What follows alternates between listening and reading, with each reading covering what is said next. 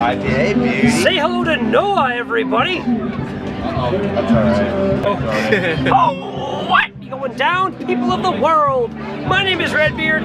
This is Noah from the Upper Thames Brewing Company, and we're coming at you from the Muskoka 2-4 Beer Festival here in Huntsville. About to try, what is this called? This is our Portage IPA. Portage IPA. Yeah, go right ahead. Absolutely. It smells nice. It's not too crazy. It doesn't have any kind of super hoppy or anything, but there's a nice aroma coming off that. Let's give her a shot. Absolutely. I appreciate that. Yeah, I think so. That's this guy. Yeah.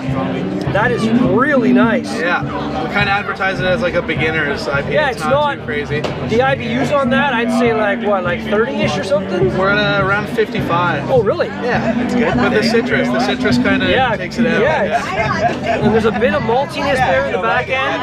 That's right. Enjoy the day. That's delightful. That's really good. What's the ABV? 55 we got for the IBUs.